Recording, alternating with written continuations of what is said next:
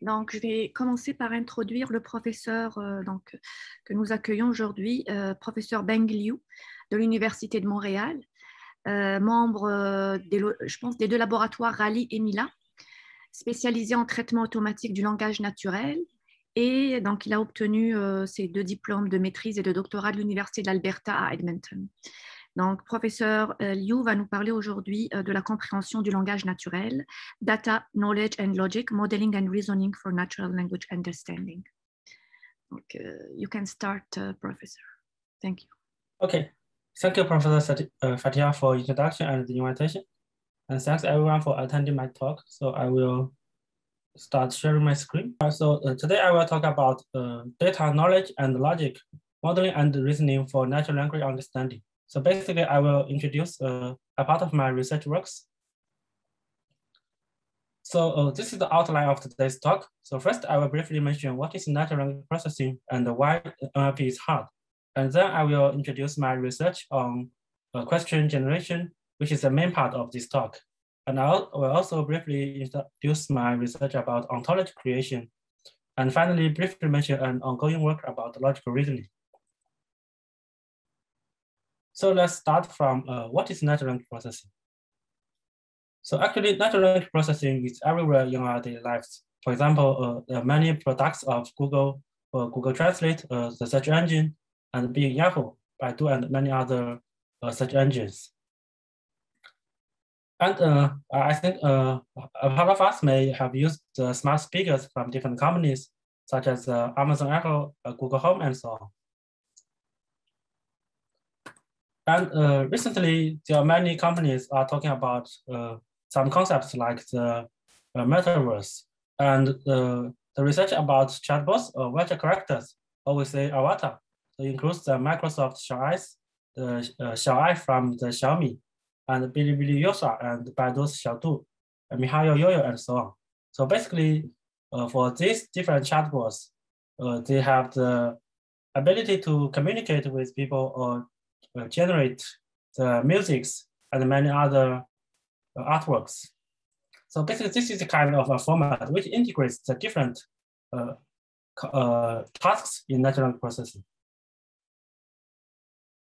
And there are many mobile apps which they rely on different natural language processing tasks, includes the social network apps, WeChat, QQ, and Twitter, Facebook, and Google, Weibo, and so on. So we have like different parts in these apps, including the searching, the feed news streams, the analyze of the short text, such as Twitter and microblog, and the analyze of the long documents, like the news media and so on, and also the chatbots for health and so on.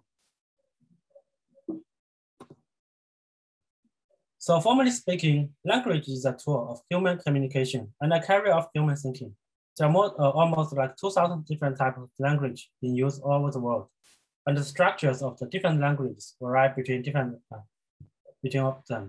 And the natural language is a human language, which is opposed to constructed language such as C programming language, Python, and so on. And so basically,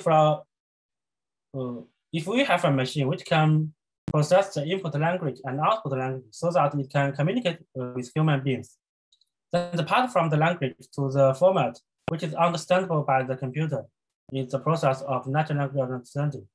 And the process of generating the language from its internal representation is the natural language generation. And why NLP is hard? There are many reasons, and we will mainly talk about ambiguity and knowledge here.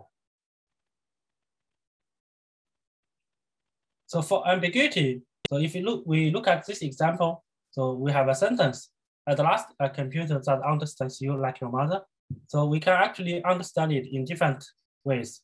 For example, it can mean that it understands you as well as your mother understands you.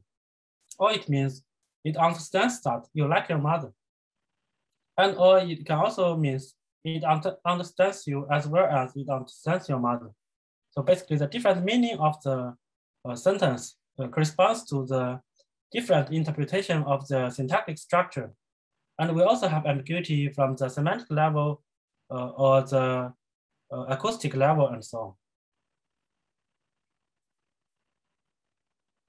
Another challenge is about is the knowledge. So basically to understand the language, it's hard to purely interpret the word from the text itself. So to understand a sentence, we need knowledge about different things. So the knowledge about the language itself, knowledge about the word, and knowledge about common sense and so on. So if we look at these two sentences, the first is, I dropped the glass on the floor and it broke. And the second is, I dropped the hammer on the glass and it broke.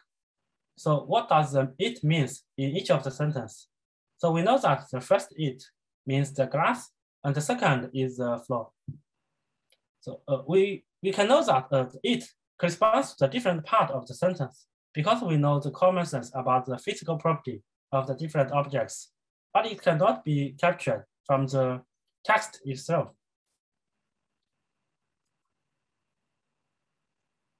So state-of-the-art measures about natural processing tasks are mainly based on pre-trained large-scale language models. So start from the success of the BERT model. And we have like a lot of drivers from this base model. We have the Roberta, Elmo, we have the GP2, XLNet, and so on. So basically for these models, they include the pre-training from the large corpus of text and the fine-tuning on different tasks. So basically, a language model is things you use every day. So it's the task of predicting what word comes next. For example, if you input some text in your search engine, then you will have like a lot of candidate queries, which helps us like what you are going to input the next. So this is like predict the next word based on what you have already typed in your cell phone or in your computer. And here we can see some examples, what the current pre-trained language model can do. So for example, this is the AI writer created by, I think it's GPT-3. So if you give the model a start sentence, it can complete it by a whole document. So this article, it looks like an article written by a professional scholar. So it's hard to tell like whether it's a generated text from a machine or it's generated by a human writer. And it's not just written articles. For example, it can also produce like the code for a designer based on your requirement. And it can also even produce the machine learning code based on what you need. And this is also actually a kind of language model. So basically it generates, it's a kind of multi-model pre-trained language model. So based on your text prompt, it can generate the image based on your text description. So you can see if you input like an armchair in the shape of an avocado, you can it can produce this kind of image. And if you input like a storefront that has the word OpenAI written on it, and this generated images also satisfies your requirement.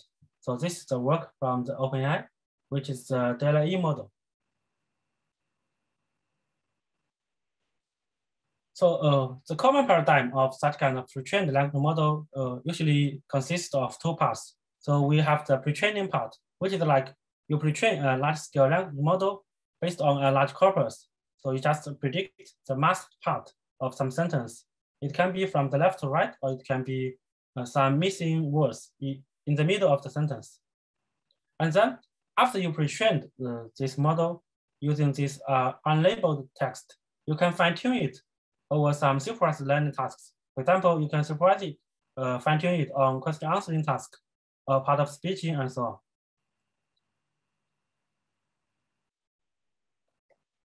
So in this process, we still need the training data for the downstream tasks, but it's actually not easy to acquire large scale and high quality training data for different tasks. For example, for question answering, if you need like a large corpus of question answering data set, it actually costs a lot and time and human effort. And also, the current state of the art language model still lack of enough common sense and knowledge. So here shows the example like produced by the GPT-3 model. So if you look at the left part, you cannot tell that it is a chatbot. Actually, it's almost correct. So what is your favorite animal? My favorite animal is a dog. And why? Because dogs are loyal and friendly. So if you look at this dialogue on the left, it's very natural and you cannot tell whether it's a robot or not. But on the right, if you see this example, so if you ask how many eyes does my foot have, and it responds, your foot has two eyes. And how many eyes does a spider have? A spider has 8 eyes. So you can see that even though this response is natural in terms of the grammar structure, but it doesn't satisfy our common sense about these different type of objects, about these animals. So a lacking of enough common sense and knowledge is a serious problem of these language models. So the DIC-ISC pyramid tells that from data to wisdom, we have like more and more high-level information here. So for data in its native form, it is sparse, distributed, and unstructured. So it's chaotic. And when we transformation and organization, so we can transform data into information. And knowledge is connected information.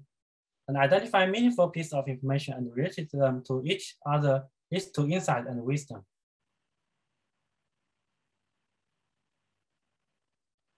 So creating data set actually costs time and money, as we mentioned. So nowadays, there are like many companies which like mainly focus on labeling data for a big company. So for example, the super annotate 20 billion remote tasks and so on. So these companies are like designed for creating training data set for machine learning tasks. And understanding language needs to understanding the world, as we mentioned the example about how to interpret it in these two different sentences. And also perception is not enough. We also need logic and reasoning. So as described in a book that the human brain has like kind of 2 different systems. So for the system 1, it is good at like fast processing and be unconscious.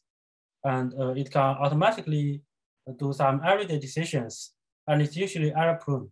So basically system 1 is mainly focused on perception level intelligence, and it's what the current deep learning systems are good at. And for system 2, it's used for like slow, conscious, and effortful decision making.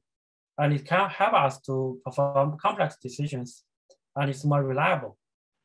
And for system 2 part, it is like what we need to further enhance in the current machine learning models.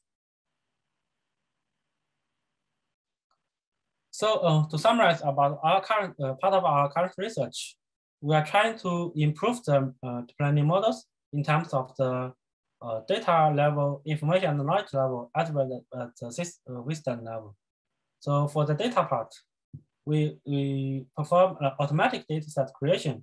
We want to like reduce the effort of creating large-scale data set, and also improve the learning efficiency of the data. And the second is the text mining and knowledge construction. So we want to construct ontology or knowledge graph from unstructured text. For example, short text like queries, and the long text like web pages or documents. And for wisdom, we want to improve the reasoning ability of machine learning model. So basically, our current research is about learning and reasoning with graphs, so that we can enable the machine to perform more human-like reasoning, and it's like more transferable and robust. So my talk about our research will cover like the data part is about efficiently creating data sets with automatic question generation. And for the knowledge part, we will talk about modeling the world with ontology creation and expansion. And for logic part, I will briefly mention a work about real discovery with reinforced and recurrent relational reasoning. So let's start from the first part, which is about question generation. So here our problem is how to generate question and answer pairs from unlabeled corpus. So here gives an example. So if you have a passage, Tony gave a speech yesterday in New York, and the existing research about question answering is mainly focused on answer-aware question generation. So basically you have a passage and you have an answer. For example, here the answer is Tony, and in your data set, you are supposed to generate a question like, who gave a speech yesterday? So this is called answer-aware question generation because you know the answer as an input. But we have a problem. So if you have an answer, actually you can ask different questions which has the same answer. For example, for this input, you can ask who gave a speech yesterday or who gave a speech in New York and so on. So for these different questions, they all satisfy with this input, passage and answer. But in your data set, you only have the one golden answer. So in this way, if you generated another satisfying question, you won't get a full score based on your data set. So this is called the one-to-many mapping problem because you have the one type of input and actually you can have many different outputs, but in your data set, you only have one output. So we analyze like how human ask questions. So let's say if you have this passage, so you may first select a part of the passage as the answer. For example, we select Tony as the answer part. The second is when you ask a question, you need to like repeat or rephrase some part of the input as your message in your question. So for example, we call it as clue. So here we can use gave a speech yesterday as a clue for the question. And also you will have a style for your question. So here your answer is a human's name, then the style will be who. So you will generate this question. So who gave a speech yesterday? And the answer is Tony, and gave a speech yesterday. What is repeated in this question as a clue, and the style is who. And if you change a part of input, for example, if you replace the clue with gave a speech in New York, and you will have a different question, who gave a speech in New York? So based on this kind, the interpretation about the process of human asking a question, we designed the answer clue style aware question generation, so which is called ACS aware QG.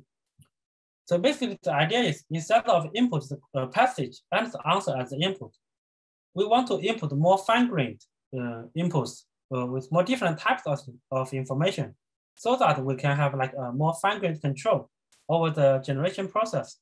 And also based on more fine-grained inputs, you can actually have almost one type of output so that the one-to-many mapping problem will be reduced to almost one-to-one mapping. Because you have so much input to control your output, the target question it's hard to have like two different kinds of formats. So here, this is the system architecture of our ACS aware QG. So the pink part is about obtaining data set. And the blue part is about sampling the inputs. And the internal part is about the generating the question based on the sampled inputs. And the filter can control the quality. And finally, we output the filtered passage question answers. So this is a paper which introduced the whole system. So next we will introduce each module. So the first module is we didn't have how we can get a training data set for our new task. So in existing question answer data sets, we have the passage, we have the question, and we have the answer. But we didn't have the clue and style defined in our task.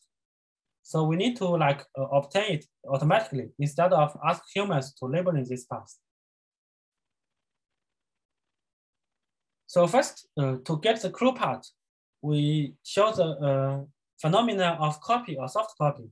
So for example, here we have a passage. Erin is 5 years old. And if you ask a question, how old is Erin? So here, this word old is directly copied into the question. So this is the clue part. But in another question, you have this question like, is Erin an adult? So here, adult is not the same with old, but actually the word old in the passage is the reason why you have this adult in this question. So we call this like highly correlated words in the question. Is a kind of soft copy from the input passage. So based on this principle, which it says that clue is a part of the input passage, which is copy or soft copy to the question, we can get the clue part by this copy mechanism. And we can get style by rows. So basically, for this copy part, you can like enumerate the different n-grams in the passage and different n-grams in the question. Then you calculate the sum score to get the overlapping scores so that you select the phrase which have the maximum length and the maximum similarity with the input passage. So for details, you can look at the paper. And for styles, you can like, we extract the style of the question based on some rules as well as a simple classifier, because it's just like most of the time you can identify the style from the first word of the question. And for some other cases, a simple classifier can like identify the type of the question. So we have different types: the who, what, why, how, either, and other types, and so on. And the second part is sampling the inputs. So here we have the problem of input volume explosion. So basically for sampling inputs, it is that if you have a sentence, we want to sample different types of input to generate a question. So we have the passage P, and we also need to sample the answer part A and the clue part C, and the style S. So we have the input volume explosion problem. So basically it means that if you have a sentence, actually you can sample many different combinations of this answer clue style combination. For example, if you have a sentence which contains only like 10 words, you can actually sample over 1,000 types of ACS combination. So for these tuples, most of the tuples are meaningless. So for example, if you sample answer A as 20, the clue is in, and the style is when. So here we can see that the style doesn't match with the type of the answer, so that you cannot ask a worthy question based on this tuple. So to solve this problem, we propose a sequential sampling mechanism.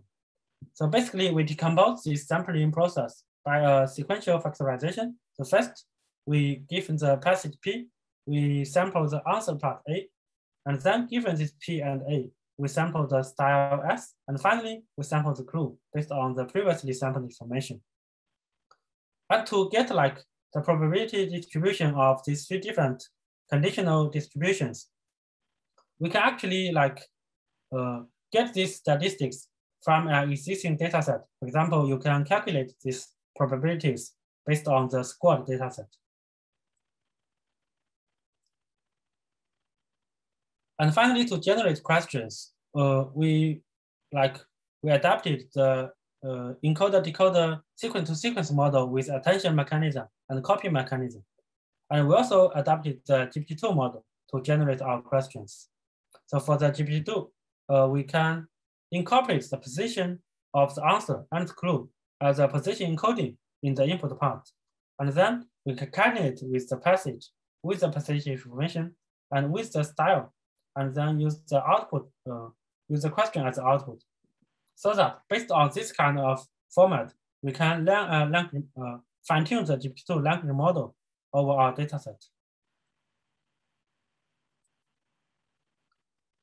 And finally, we further train a binary classifier to control the quality of the generated question answer pairs.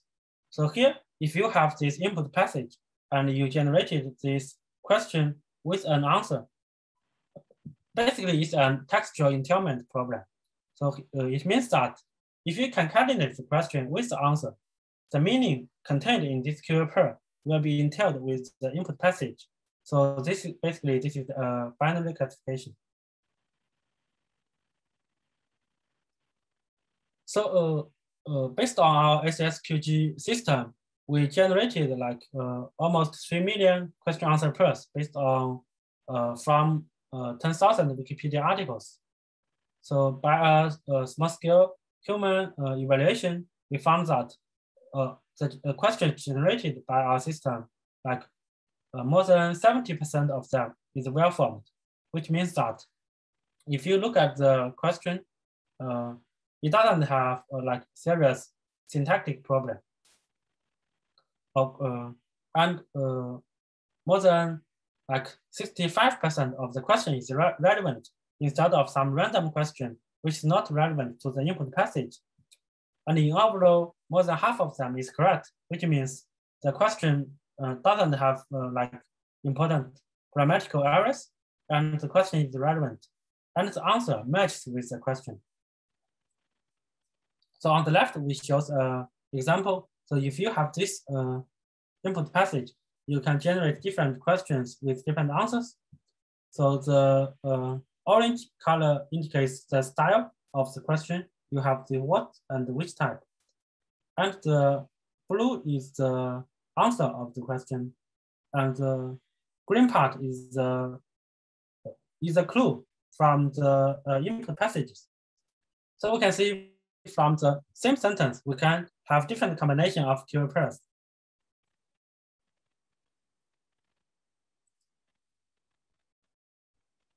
And we evaluated the performance of our question generation system, which is the CS2S via ACS model. We can see that the performance in terms of the blue scores and the rank and meter is much better than the previous baselines.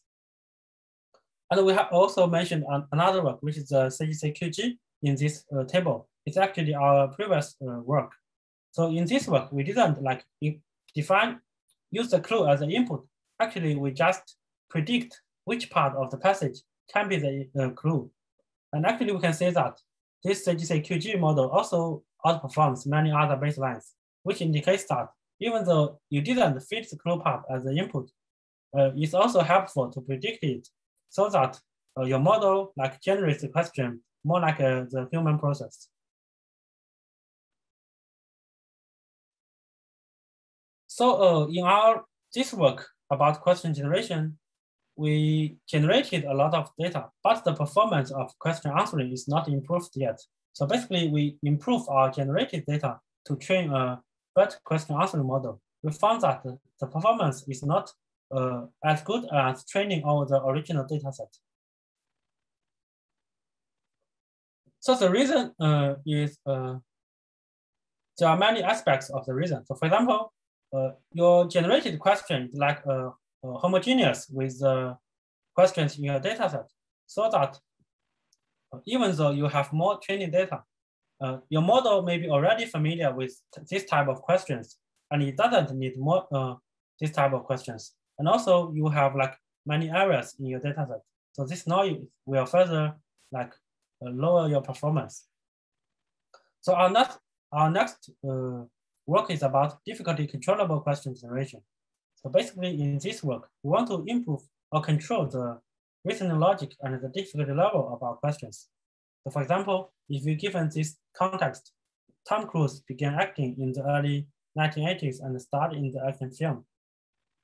And for this DIC-QG, which is difficulty controllable question generation, we want to control the output questions difficulty level, the underlying logic, as well as the answer.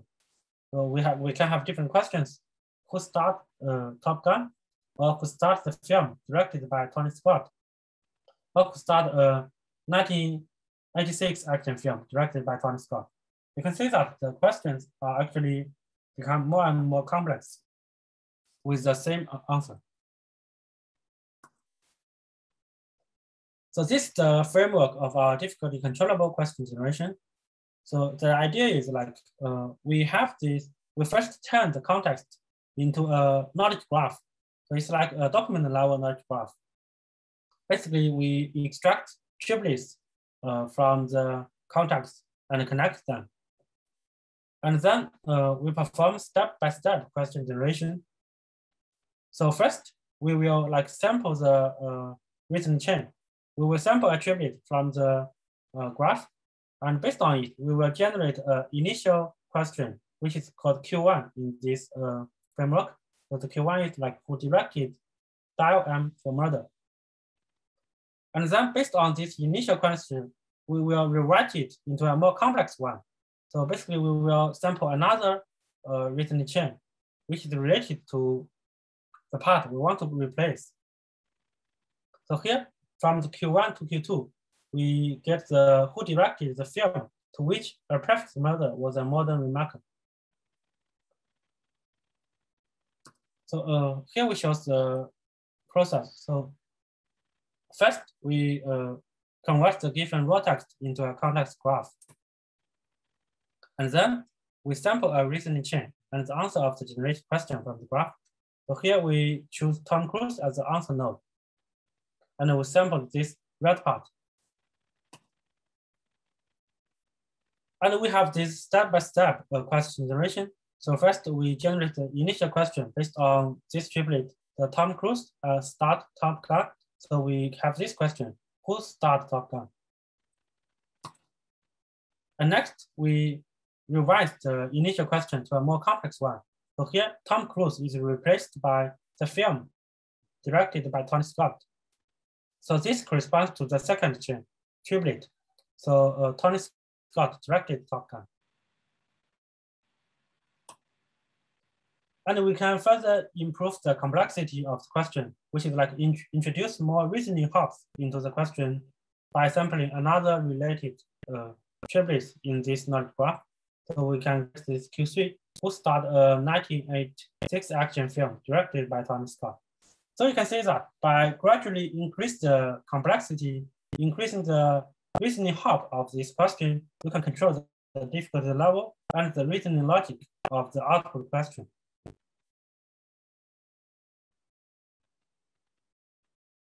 So we also need to construct a dataset for our task. So basically we utilize the hotbot QA, where most of the questions require 2 hops of reasoning, and we'll implement a question decomposer, which can decompose a 2-hop question into 2 sub-questions, sub-question 1 and sub-question 2, based on the spam prediction and the linguistic rules.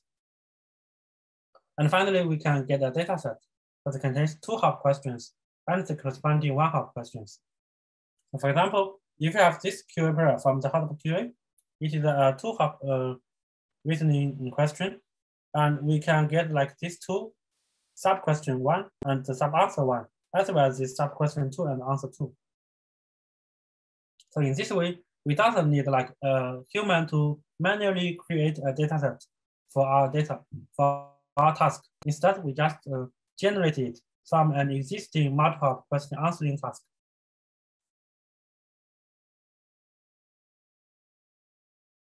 So in this, based on our difficulty controllable question generation, we generated more dataset from the existing hotbot QA, and we can see that if we fit the generated data into the question answering model, so here we train a GPT-based question answering model. We can see that. So we have like 2 different settings for the experiment. For the orange experiments, we use 100% of the original hotbot QA data, and we use another half of our generated data. And in the low resource setting, we have only like 25% of the original hotbot QA, and then we augment it with our generated data. And here we compare with the baseline, which is the question generated by GPT-2 model. We can see that if we increase the dataset by our generated data, no matter whether we have the full dataset or we have only like a partial of the hotbot QA, our generated data can actually increase the performance of the question answering model. And also our performance is keep being better than the baseline GPT-2 model. Our third question is like, how good is the data and the question answer model?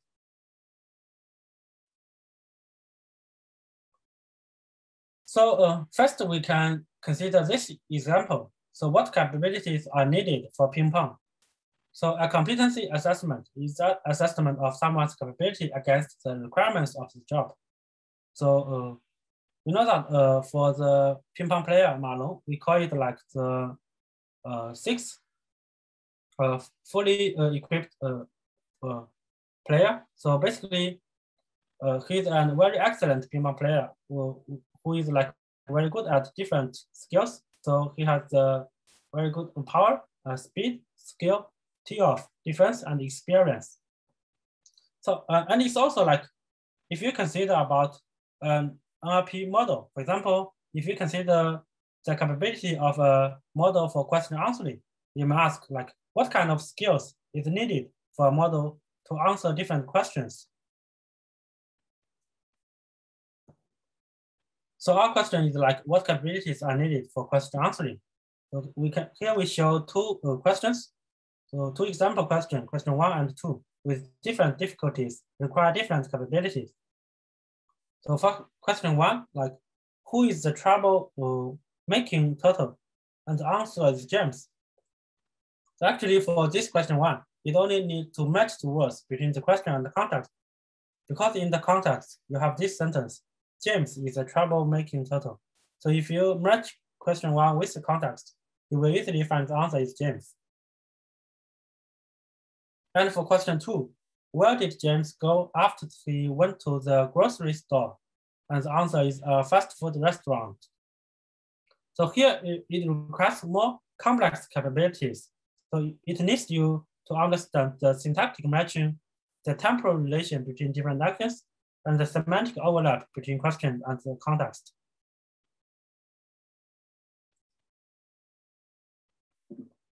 So basically in our work, we define 4 major capability dimensions for understanding text and solving machine reading comprehension tasks, so which are inspired by the computational model of human text comprehension in psychology. So basically we define like 4 types of capabilities: reading words, reading sentences, understanding words, and understanding sentences. So for reading words, it includes like the ability of recognize vocabulary, recognize function words, and so on. And we use the metrics from the different existing works. And for reading sentences, it means the ability to recognize the sentence grammatically and the readability. For understanding words, it means the ability to perform arithmetic operation, logical operation, and so on. So for example, if you compare reading words and understanding words, if the model knows a word is a number, but it cannot like sum up the 2 numbers to get the result of this sum, it means this model can read the words, but it doesn't understand the word because it doesn't know how to operate over these words. And the last is understanding sentences. It consists the ability of like perform linguistic reasoning or factual reasoning and so on. So basically for these different categories of capability, we use existing metrics to calculate a lot of values, and we normalize this value and get the final score for the different capability dimension.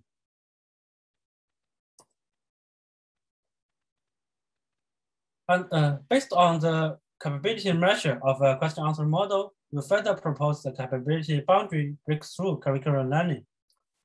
So the model capabilities are passed by the corresponding difficulty sample subset, and the samples around the capability boundary are picked to strengthen the model. So if you look at this pipeline, basically we means that first we have sample pools. So we have these different shapes corresponds to the 4 types of different capabilities, and the color, the shadiness of the color indicates the strength of the difficulty. And here we have the hard development set. So basically, for different capability, we have a set of samples which is like have a high difficulty in a dimension and is easier in the other dimensions.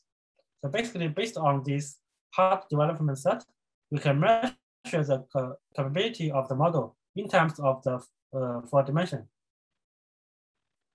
And then when we select the next batch to train the model, we will select the samples, which is like it has the difficulty around the boundary of its current capability. It means that if you want to efficiently learn your model, you need to like select the samples, which is either not too easy or not too hard for the current model itself.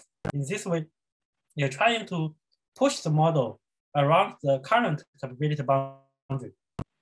In this case, you're actually guiding the learning of the model based on your measurement about its capability status. And also the current model's status also can guide your model to generate more appropriate training data.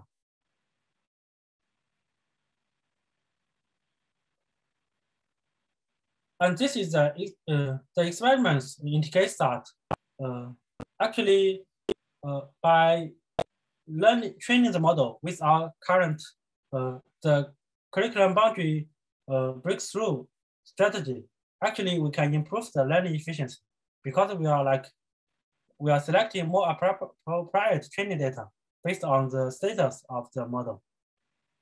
And the right figure indicates that the most important part is about the first dimension, which is the capability of understanding sentences.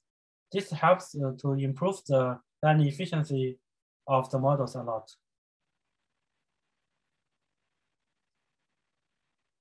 This figure shows that during the learning process, all of the four-dimensional capabilities are keep increasing based on our curriculum boundary breakthrough training strategy.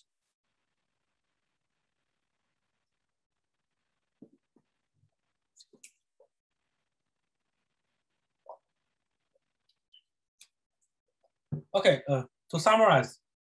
So first we generate question answering pairs from unlabeled text. So we use factorizing input information and the sequential sampling as well as the automatic dataset creation to consist our system for this question generation part.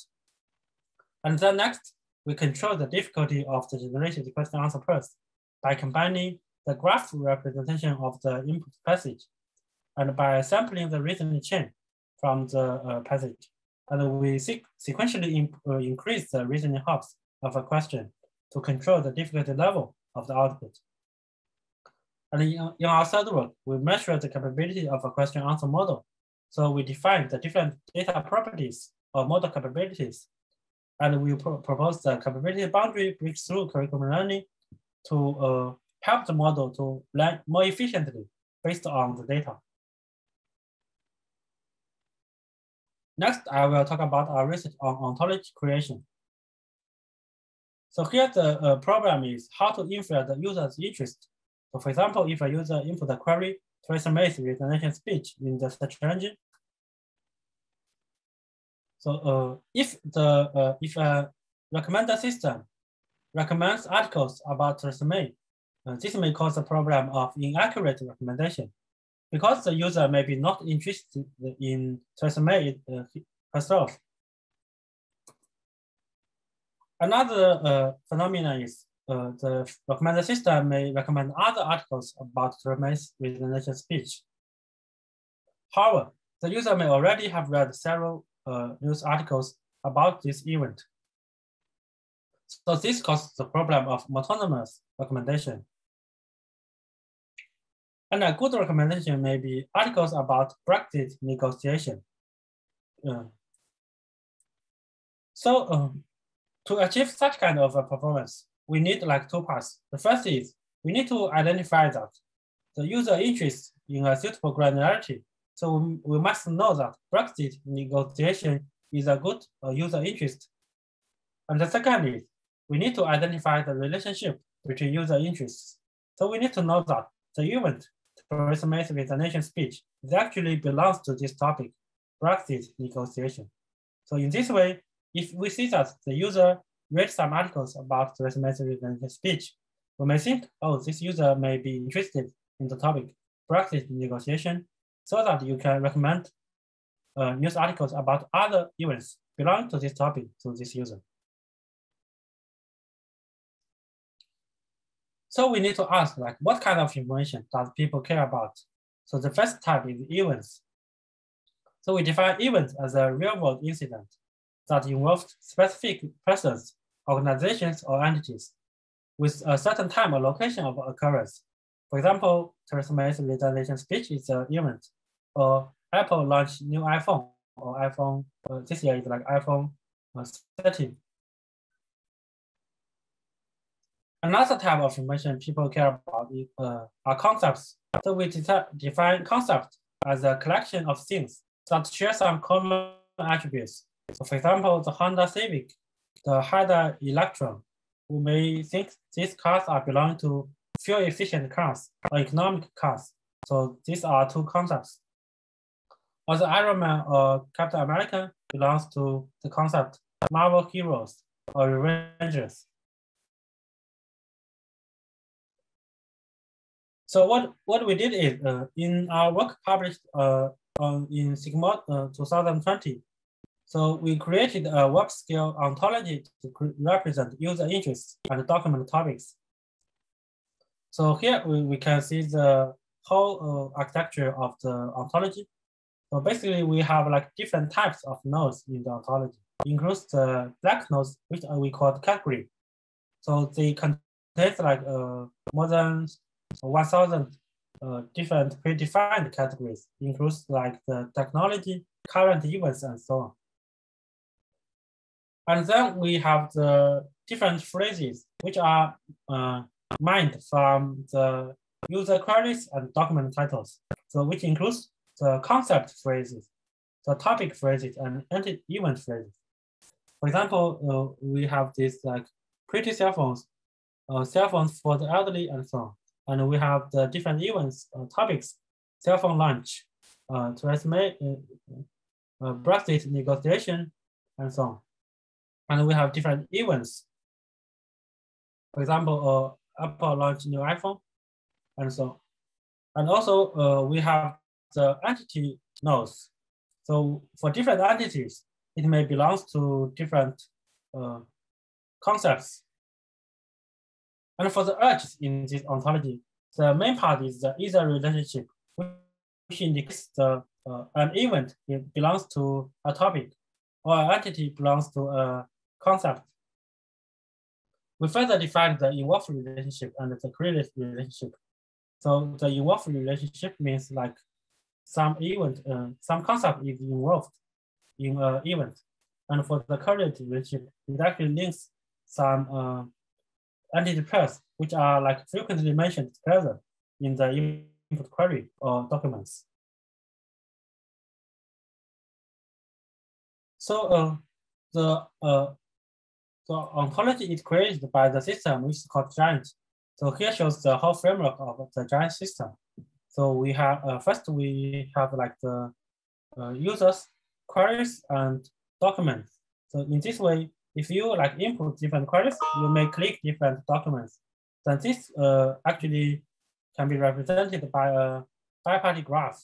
So where the left part is the set queries and the right part are the top click documents. And then we perform like query document clustering so that we can split the big biparty graph into different small query document clusters. Well, in each cluster, you will have like several highly semantically the same queries and highly related documents. Then for each cluster, it is possible that we may extract a phrase from it. It can be a concept, an event, or a topic. And then we have an algorithm to identify the relationship. So if you have like a new phrase, which is a new node in the ontology, you can find a place to insert it into the existing ontology. And finally, based on this ontology graph, you can actually use it to tag the user interest for different users.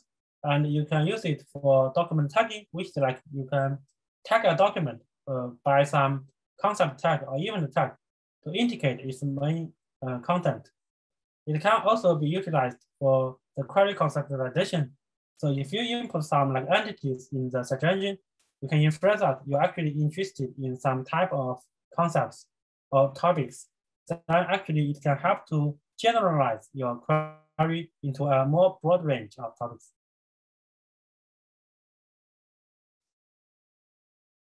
So here, the key research problem is like how to mine the heterogeneous phrase from the queries and titles. So here we show an example. If you have this query, what are the Hayao Miyazaki's animated film? And you have like different documents which are related to this query. And the objective here is like whether we can extract this phrase. Here is a concept, Hayao Miyazaki animated film. And for other phrases, for example, events or topics, the algorithm is the same. So we can analyze the characteristic of the output words. First, they actually show some patterns in the query and the titles. And the second is they actually show up multiple times. And also the named entity or part of the text of these words are useful because most of the output words may be a name, noun phrase, instead of some stop words and so on. And also, most of the words, they are continuous chunk in the query or title. And sometimes you may have like one or several stop words between them.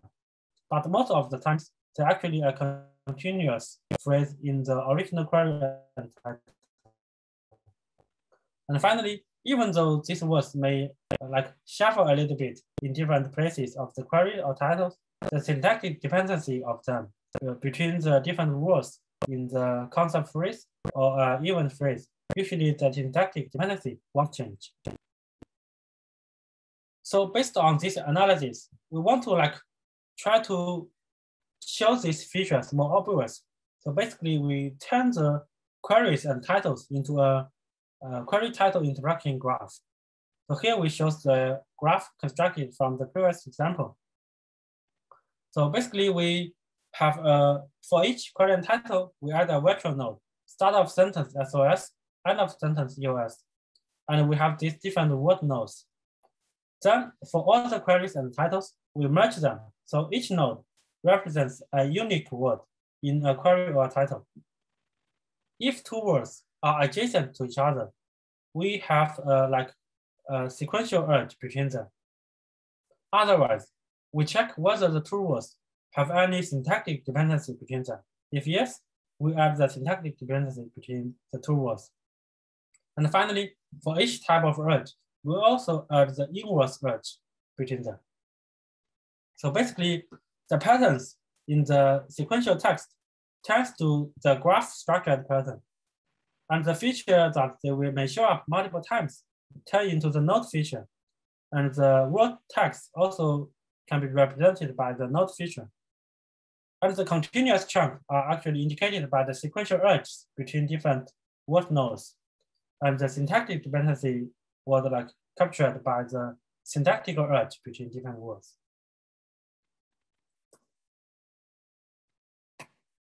So to extract a phrase between from this graph, first we need to classify whether a word is belong to the output phrase.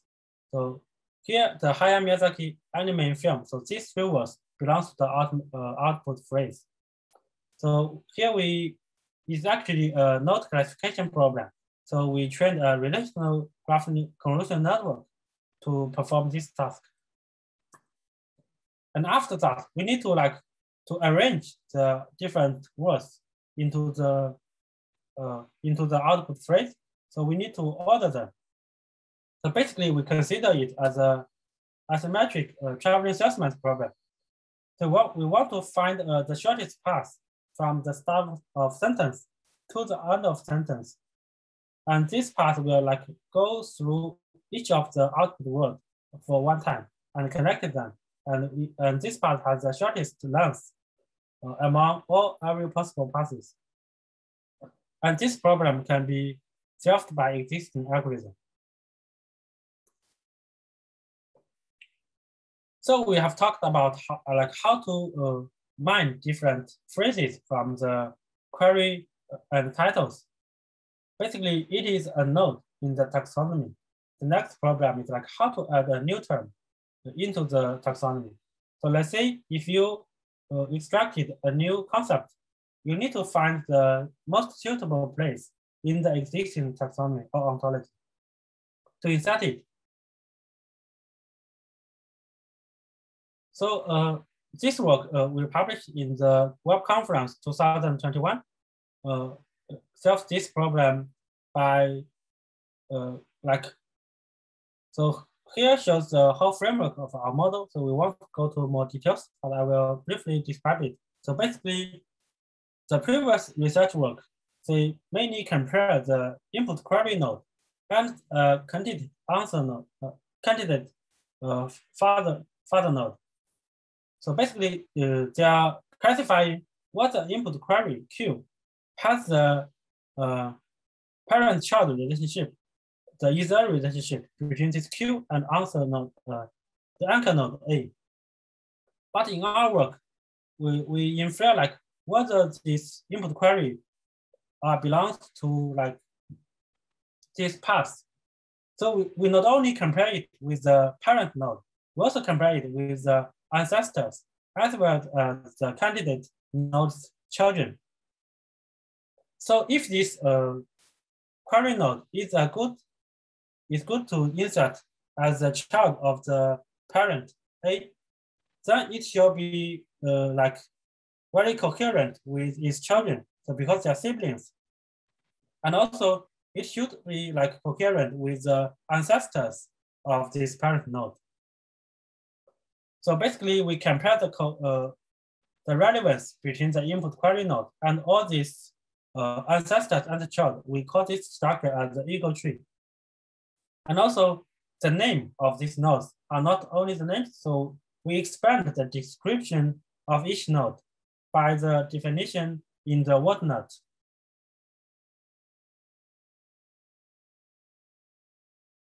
So here shows the application scenario of our like giant system. So here, this is like some fixed news streams in the browser application. So here shows a document. So the title is like cities cars with less than 100 km fuel consumption and up to 1,000 kilometer recharge milling. And we can tag this concept, low fuel consumption cars, to this document, which indicates that this document is actually talking about some low fuel consumption cars. But we can see that this concept is never shown in the title, or it also not mentioned in the document with the exact wording. So in this case, we can actually describe the main content of the document by such kind of short text. So for logical reasoning, so here is our ongoing work. So basically, we want to enable a model to perform to reasoning our graphs. So for example, here shows an so let's say we have this graph 1 and graph 2. So we hope that our model can learn from some simple inputs to learn some simple rows from the training data. And then it can be able to combine these learned rows and reason about more complex examples. So let's say from the training graph 1, we can learn a row. If X is the mother of Z, and Z is the sister of Y, and we can infer that X is the mother of Y. And from the training graph 2, we can learn another row. If X is the mother of Z, and Z is the father of Y, we can learn that X is the grandma of Y. Then we hope that a model can predict on figure 3 using the aforementioned 2 rows.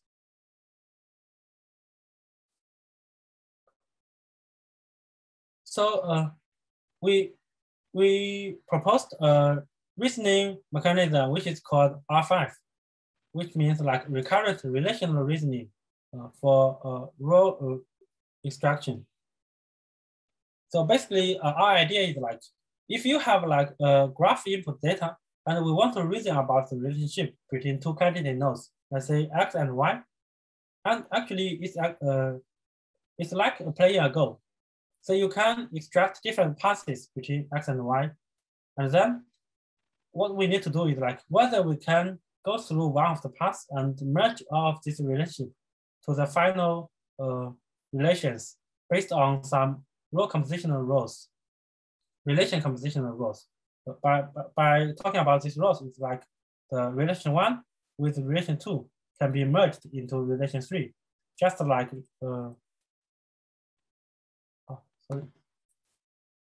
just like if you combine the mother relation with the sister relation, and you get the mother relation, and if you combine the mother and the father relation, you can get the grandma relation. So if you go through a path, it's like during each step, you are sampling an action. Well, each action is like whether you can merge relation 1 and relation 2 in output relation 3. And by iterate over this process, and finally, one of the paths will be merged into the final output relation. And we actually learn some reinforcement learning-based agent to perform this reasoning process. And yeah, so this work is still under submission. So currently, we don't have like more details about it. So basically, it looks like the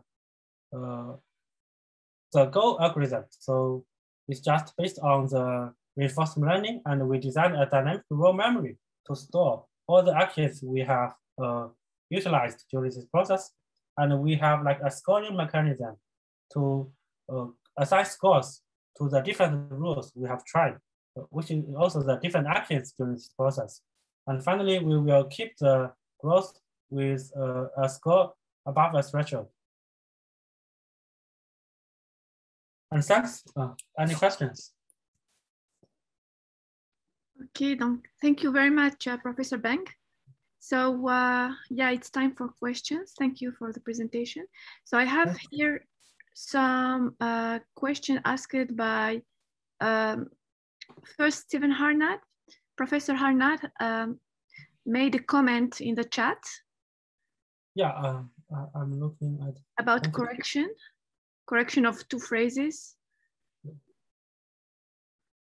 So the question, it broke means the same in both sentences. The only difference is that you can see I dropped the hammer on the glass and the hammer broke the glass, but not I dropped the glass and the glass broke the glass. Because I dropped the glass on the floor and the glass broke the glass.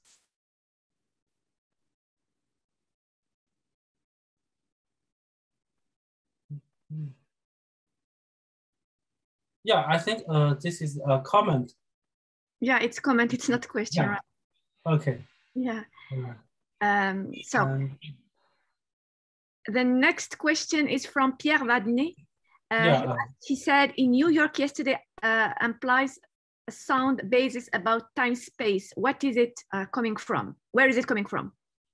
So in New York yesterday implies sound basis. Yeah, so in New York, it's actually, if you look at the example, it is also a part of the input passage. So let me go to the slides. Yeah, so here's the passage like Tony gave a speech yesterday in New York.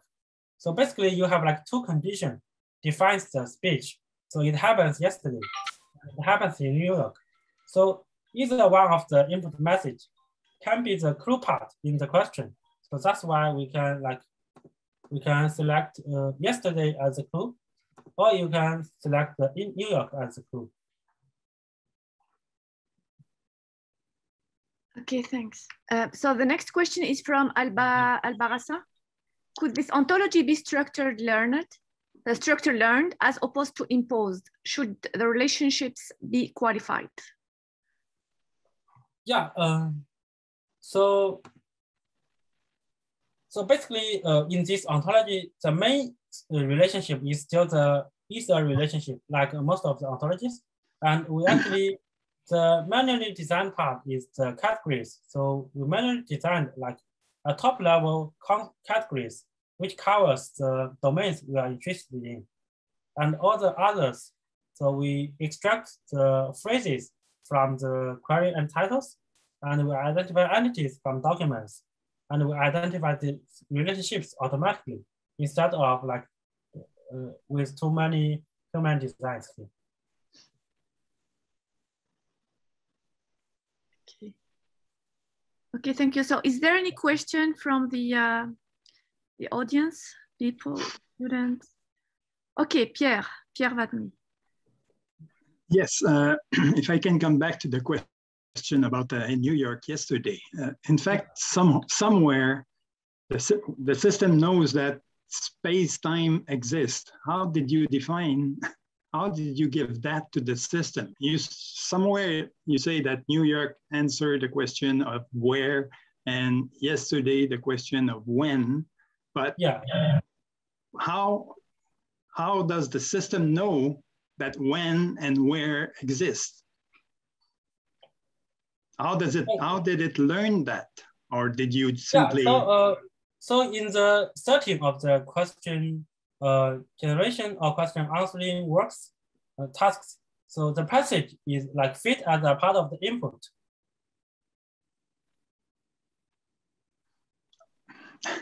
So for example, if you are serving the question answering task, you have this passage as the input, and you ask the question, so like who gave a speech yesterday? And the system needs to reason about this question by combining this question with the input passage. Tony gave a speech yesterday in New York, and then give the answer. So the information source is from the passage itself. Maybe the named entity is a clue to generate this question. The fact that there is New York, so we can generate the question with where or who we can generate it with, so with Tony. Yeah, so for the question generation, so the answer, the passage, and the clue. So basically the passage, answer, clue, and style, all these four parts are our input. So let's say if you have this answer and this clue and this style, then the question can be who gave us speech yesterday. Because you have defined that gave us speech yesterday is a clue part, then this part shall be like copied or rephrased into the question part. Yes, but you're talking about understanding. So somehow you assume that the system understands that gave a speech implies that it was done somewhere at some point in time. But nowhere in there, I agree that yesterday means some point in time and New York's some place on earth, but I know that New York is somewhere in the world and yesterday is somewhere in time. But the system doesn't know that. So it doesn't really understand that it can make the question yesterday. It knows that it can make a question about yesterday or about New York only because you say that these type of questions exist. So you're somewhere, you are building behind the system a basic ontology, at least about space-time and so many other things. I agree. Actually, as mentioned by Professor Fatiha, so the named entity recognition, named entity tag or the part of speech tag can help to like give the information about the different inputs. So we know that the New York is a place, then it can ask like where, and if the answer is Tony, which is a human being, then the question will be about who. So when you talk about like give a speech, needs to understand it happened in somewhere and at some time. So basically, this is just learned through the text generation part of the model. So I don't think like the current model can actually understanding the scenario semantically with like a word model. So it basically lacks the pattern between the inputs and the outputs. Yeah, so research most of the time on question generation relies on the 5W and the 1H, how. So this generates answers, very basic answers for information gathering and corpus question answering corpora construction. So how about complex questions with complex answers? In addition to the 5W, and the one page. Yeah, so currently our complex questions are mainly about the multi-hop question. So if we want to like a more complex one, which requires more complex reasoning. So basically our hypothesis is that we can like try to formulate the input into a structured way, and we can like summarize the different parts of the input as like a hyper edge or hypernode in your representation. So for example, if you have a document with talking about a complex event, and you can ask like why something happens, and this actually needs you to reason over the complex details in the document. This actually like you're asking a higher level relation between a subpart of the document and another subpart of the document. So in this way, instead of asking questions about a very specific information like who, Tony, or where in New York, you need to understand the document in a more broad range, and you need to reason the relationship instead of only in the syntax level or in a short span. You need to actually try to link the message between a part of the document and another part of the document with some like causal relationship and so on. So currently I saw some research about introducing like causality into the NLP models. I think this can be a very good research direction to improve the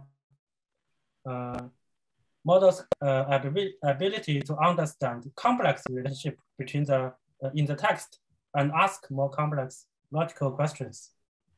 Okay, thank you. So Professor Jean-Guy Meunier has a question. Well, thank you very much for this highly sophisticated presentation. I did understand all the parts, but what seems important for me is that your model doesn't process natural language just like having occurrences of words or bags of words.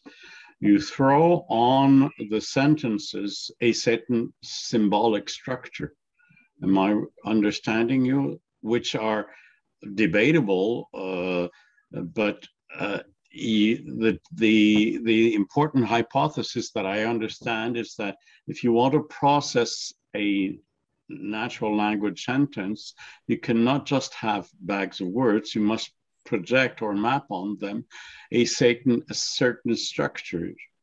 The difficulty, or it's a difficulty, but it's interesting, and it's related to Fathia's question, is that this projection or the mapping of the structure or a certain symbolic logic structure on it seems to be justified by your using common knowledge, common knowledge about the world. Yeah. New York is a city, and New York is a time. This is common knowledge, but there are certain texts that are a little bit more sophisticated. New York can be something else than just a place. It can be what I said, a symbolic image or phantasms of somebody. Compare New York to Paris. It's not comparing just the roads, it's comparing something cultural, something. And do you think that your model would upgrade or upgrow to more sophisticated and complex understanding of what is a city or a time, place, because that's clear. But often your whole model is related to pushing the symbolic structures on these sentences because you have two or three types of questions: who, where, when. And many texts, at least that type of work I'm trying to do, is it's a little bit more sophisticated than does New York have streets and does New York as just a time. does your system, or have you thought of these problems? How do you upgrade to these higher levels? For instance, in medicine, would you trust your system to answering a diagnostic about something? Because there you're going a little higher. If you go in a psychiatric text, it's not that easy. Yeah, very good question. Thank you. Yeah, so basically here, I think the core philosophy problem is like, how do you define semantic? How do you define the meaning of a word or a text? So here, if you like use the part of speech or the named entity tag as like auxiliary information or the knowledge about New York or about the time, then we are like using a shallow level syntactic information.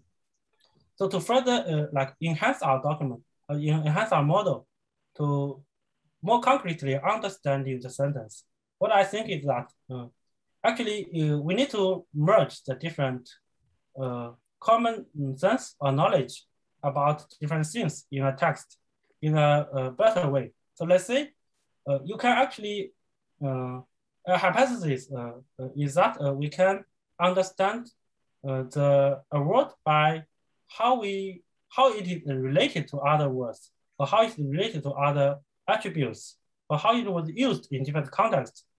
So if you define like a word as a node in a complex graph, and the different text as its attribute, and its occurrence with other words as the interaction between them, and also its syntactic dependency between one word with another word.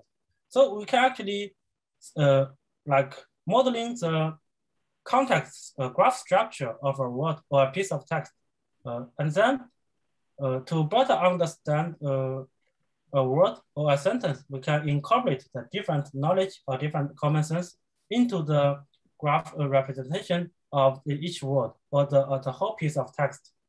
Then based on the modeling of like a rich graph representation of a large corpus of text, we know that like the things like similar to New York or other city names, it is a city which is actually a location, and we can ask questions about where for it.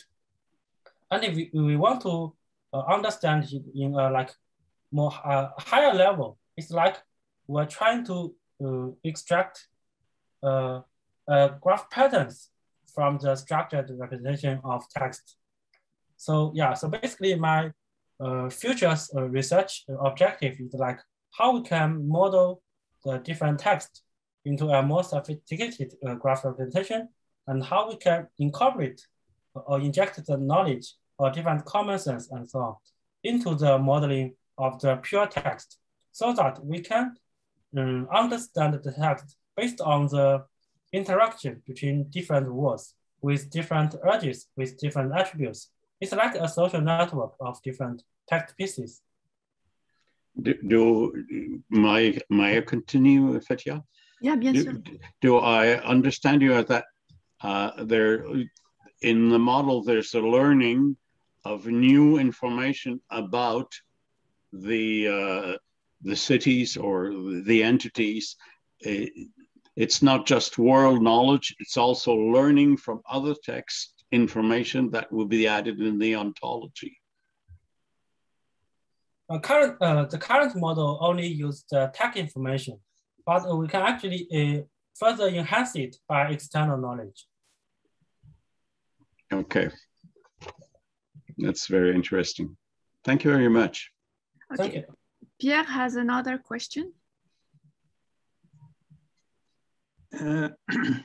In fact, the question is really about semantic. And if you add a passage, or if you use as your passage in your slide there, the famous sentence from Chomsky, colorless green ideas sleep furiously. I'm sure that your system could generate 5-6 questions about the passage, and they would all be properly phrased and everything, but it means that the system did not understand anything. If you try to understand the sentence any human will say, well, it doesn't make much sense, but it's perfectly right at the symbolic level. And this is the problem everywhere. That's the problem that we are trying to solve in artificial intelligence. When do you think it would be possible to get something in that direction? And in fact, you're using the word understanding, but understanding a passage goes further than parsing the words in the passage. It goes to getting what is under or underlying behind this passage. Yes. Yeah. So let's go to this slide. So basically, my current research is focused on different parts of the data knowledge or logical reasoning. So it's still so to reach what we want the machines to really understand a text, I think we need to integrate the knowledge, the original data, and the reasoning capability very well. So it's like we are still in the initial stage of how to modeling the representation form of the data. So from the original sequential form into also the syntactic level structure, whether we can to extract more high-level relationship, more high-level structures from the raw text. And also whether we can incorporate, merge the external knowledge to enhance the representation of the text. And based on a more comprehensive representation of the input data, how we can extract the information of different level from the text, and how we can reason about the different pieces of it to answer complex questions. So what I'm aiming for in the future is to further improve the representation form of different data or information or knowledge. And based on a more comprehensive way representation, we want to further improve the reasoning ability of a model to understand the different parts of the text. For example, whether we can identify more high-level causal structure from the text, and whether we can answer more complex questions such as why, and so that we can learn the logic in the text instead of only the pure syntactic structure. And about this question that you generated, did you make an error analysis to see the errors behind, if there are some errors behind these generated questions? Yeah. So we have, for example, we have some grammatical errors, and also we have some kind of type mismatching. So we don't have a very concrete percentage about different type of errors. Okay. There is a question from Simon Ouellet. So do you want to ask it, Simon, or I read it? Sure, I can ask it, yeah. So it's related to the current questions, but it's a different phrasing of it. So do you think it's possible to reach human level natural language understanding without using grounded language learning? So having an embodied intelligence that interacts with the real world. Yeah. Actually, this is also my current research interest, how we can understand the text through interaction with the environment. For example, when a baby learns different concepts, the humans are teaching it to show it this is an apple, and it can eat the food. You can eat it. You will taste this fruit. So what I think is that basically we can interact with the different parts of the environment to get feedbacks from it. And the language itself can also be a kind of reward, so that it can help you to enhance the representation of different concepts in the model. For example, if you say something is an apple, and you actually looked at its figure and it will help you to improve the representation of it itself. And also it can help you to identify the relationship between apple and other concepts, for example, the fruit or food or living and so on. So how we can like get different rewards from the interaction, and how we can get rewards from the input text or the language itself is something deserves to research in the future, I think. Is there any other question? So I have two small questions. So about the common sense that is very important to reach the human performance. So did you think to expand or to generate a common sense ontology or expand an existing one like CYC, which focus on implicit knowledge by generating questions and having answers? Currently, I don't have a research project on like generating the implicit knowledge or common sense knowledge. So we have, we may have like some research project about like how to generate ontologies in different domain, specific domain. For example, there are many companies in Quebec with like the National Bank or some medical companies. So they want to generate ontology from the bank documents or from medical literature or scientific documents. So for the ontology creation, it's like how we can develop a more general model which can be quickly adapted to different in-domains with the specific in-domain knowledge. I think this is a very important program, so that we don't need to like create a specific model for each domain. Instead, we have like a central model, and we can be quickly adapted to different domains. And also we can combine the power of different data in different domains so that we can utilize the data set from all the different specific domains. Okay, a second question is about biases. So we know that, I think you used Wikipedia for your evaluations on question generation. So yeah. If, for example, we apply this approach on another corpus, and we know that corpora are biased, so what do you think about the generated questions? Actually, I haven't taken this into account yet. Okay. Okay, so thank you very much, Professor Bang. So if there is no questions, so I wish a very nice day to everyone, and thank you again very much.